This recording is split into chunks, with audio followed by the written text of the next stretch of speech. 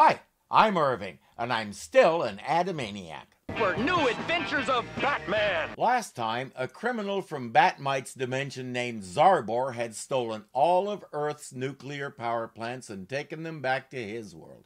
He also left Batman and Robin at the mercy of their four greatest enemies, Joker, Penguin, Catwoman, and Clayface. But the villains have a problem. Zarbor also promised them a huge payday and then stiffed them. They're determined to fix that, so Batman and Robin will have to wait while they try to figure out which buttons on Zarbor's machine will send them after him.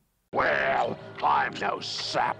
I'll follow him all the way to Urgo if I have to.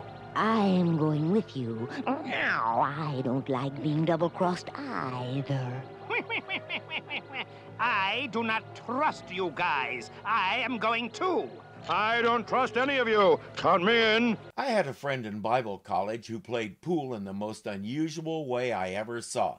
He wouldn't try to line up shots or figure out where the ball needed to go and how to get it there.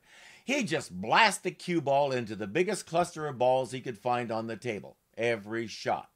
I finally asked him about it, and he said, I figure the more balls I have rolling on the table, the more likely it is that something will fall in a pocket. These guys are taking the same approach to that machine. Push enough buttons, frobnicate enough knobs, and twiddle enough switches, and something's bound to happen eventually.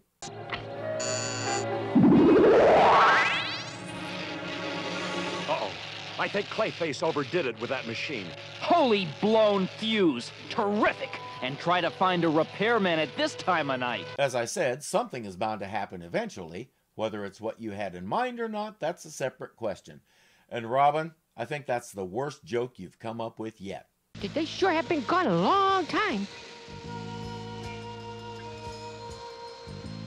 Maybe Zarbor's captured them and they need my help.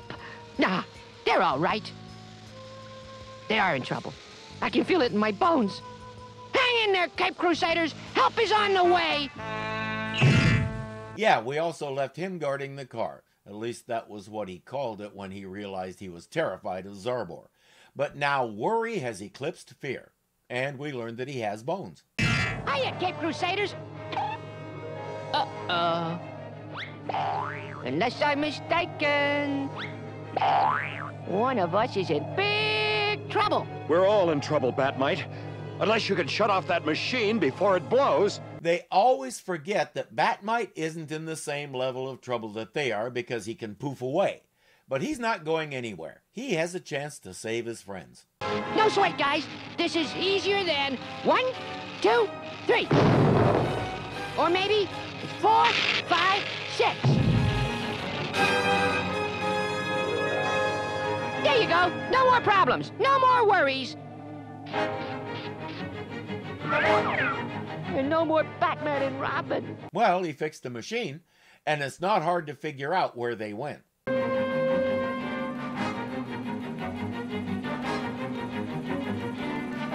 So this ergo dimension does have at least one place where corporeal beings can stand. I was wondering. Looks like a bad rendering of Mars.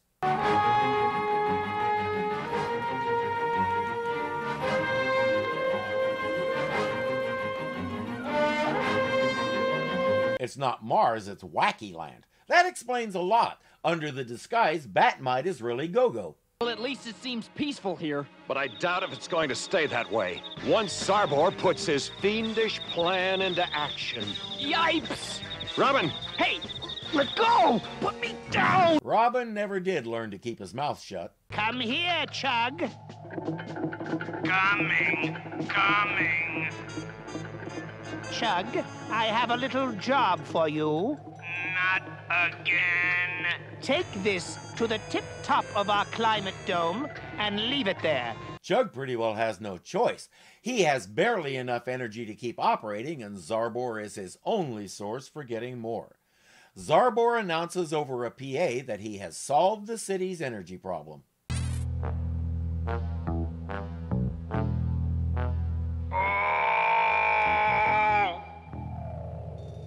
And now, for the best part.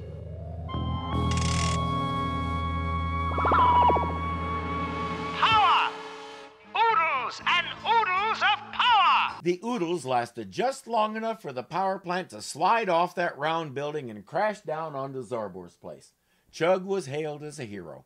The little bum's using our energy. What did you think he was going to do with all those power plants? Ha ha! Without paying us our cut. Then why are we standing here? The quicker we find him, the quicker we collect. Sure, this city's only about the size of Minneapolis, should find him in no time. Batman and Robin will find a better way to look for him.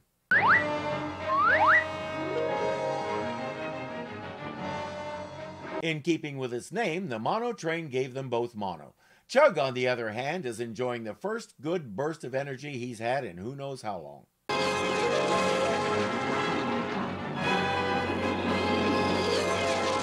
Yahoo!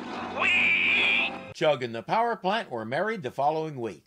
My friends, all this power can be yours if you make me your new king. Otherwise...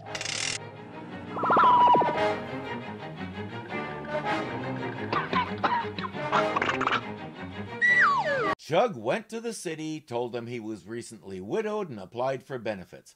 When the officials learned the whole story, they denied his claim, saying, "That's just too weird." The decision is yours. Make me your king, or live forever in darkness. You have 1 hour to decide. You'll have a lot less time than that, Zarbor. They've seen his abilities, so I'm not sure what they think they're going to do to him. Yeah, we want what we've got coming, and we want it now. Of course I'll give you what you have coming. I have a sneaking suspicion that we may be looking at two very different definitions of that phrase. Oh, no, you don't, Zarbor. A mirrored parasol. Ha, ha. Very clever. Looks like that mic drop was a little premature, Zarbor. Oh, ow! Watch that! Now you can watch a true genius at work. Who knows? You may even learn something. Back on Earth, Batmite has finally figured out that Batman and Robin are probably on Ergo. It's a lot easier for him to get there than it was for them. Uh-oh. This is worse than I thought.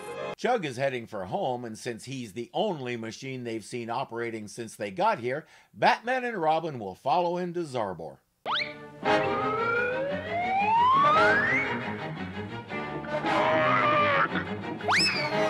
Robin, wait! Well, sort of. Robin is in the suit now, so Batman has to take to the rooftops to stay with him. Halt! You are under arrest.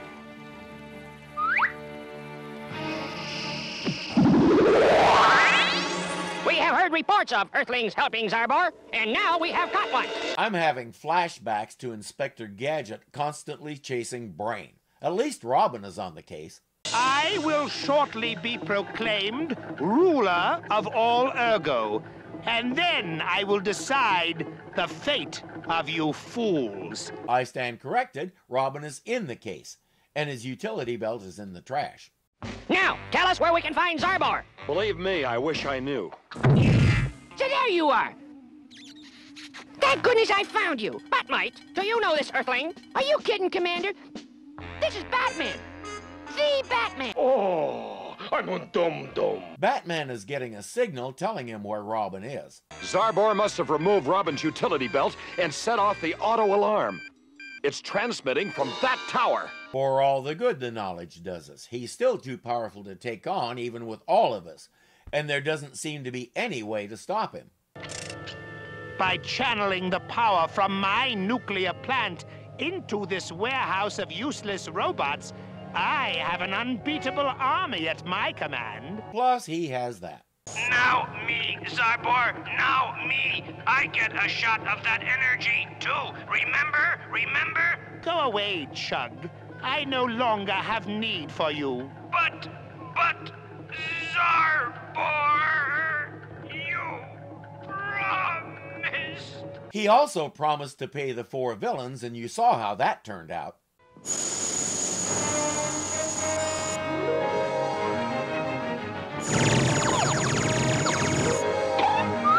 Balls cue. Batman says, "It's up to you, Batmite. You're the only one who can poof in there and turn the power off." Hey, no fair! Let me out of here! Never mind. No one escapes my traps, Batman. Ha, ha, ha. Want to bet, Zarbor? What? How did you? I might have known. Any sentient creature can only take so much abuse, Zarbor. He poofs out of there before they can finish their speeches and actually do something. Chug reminds them that there's bats and cops out there, so everybody hop into the escape ship and let's get out of here. Quick, Robin, where's the main power switch? There, the yellow lever.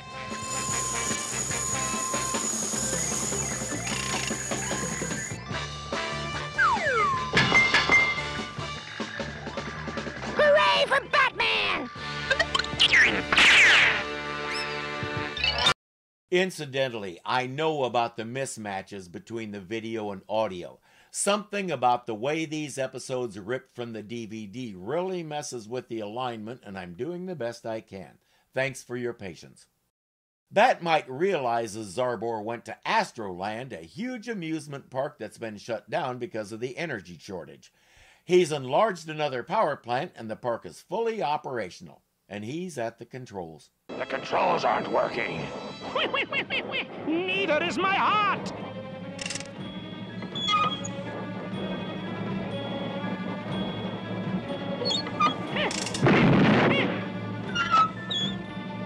Not to worry, folks. Batman and Robin are on the job.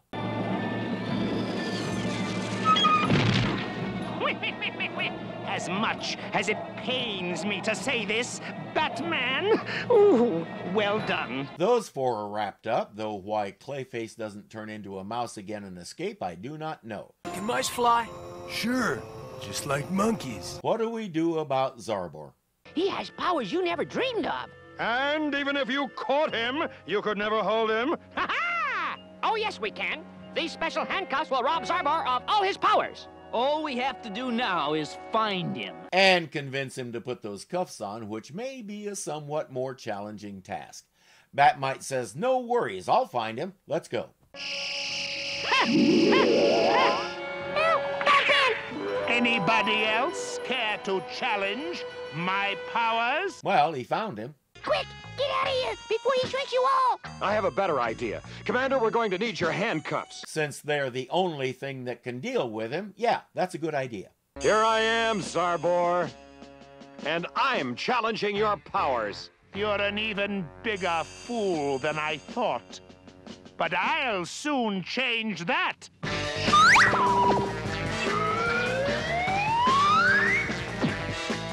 Over here, Zarbor. You're making me very angry. That's the idea. When people get angry, they make mistakes. What? Like that. Batmite is restored. In fact, everything is restored except the nuclear power plants. They have to stay small so Batman can return them.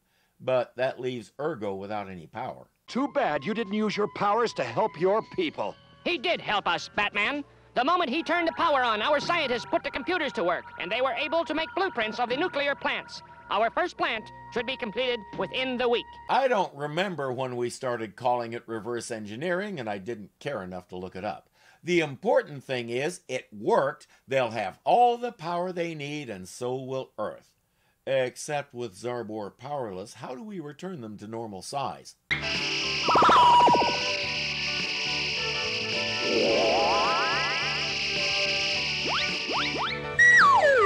When did he gain that ability? One reason he knew it was Zarbor was because Zarbor was the only one who could do that.